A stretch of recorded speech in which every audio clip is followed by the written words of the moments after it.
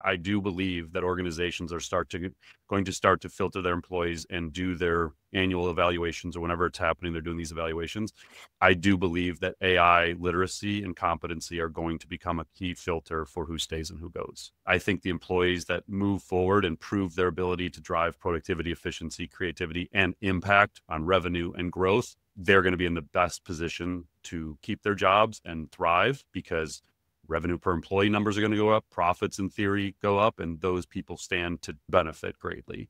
I've said this a couple times, but like there's no better time in history to be building a company from scratch, because all these KPIs you would look at, like a revenue per employee number. So depending on your industry, that number, I think those numbers are going to get completely reset. But it takes reimagining what those companies look like.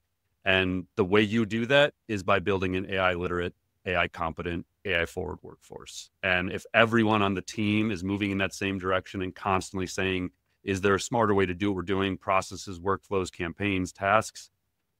The compound effect of that is going to be insane for organizations that get it.